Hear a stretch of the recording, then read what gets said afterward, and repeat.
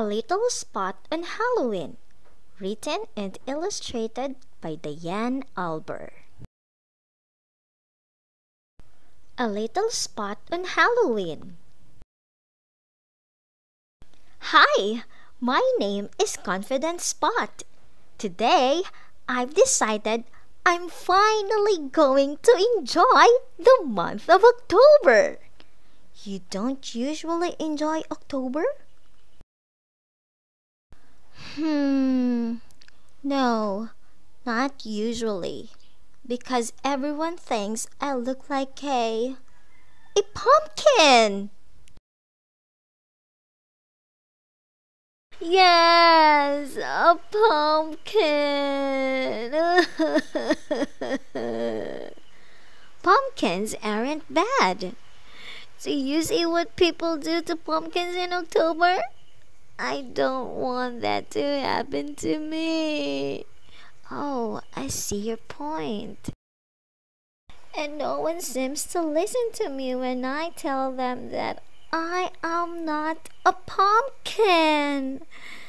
Pumpkin, pumpkin, pumpkin, pumpkin. My name is Confident Spot, and this is starting to get hurtful. I just wish people took the time to get to know me. But instead of getting upset this year, I have a plan. What's your plan? This year, when I get tossed into the pumpkin pile, I'm going to start a new Halloween tradition. That doesn't sound very easy. I am confident that I can make it happen. So, instead of pumpkins becoming jack-o'-lanterns for Halloween, they could become positive pumpkins. What are positive pumpkins?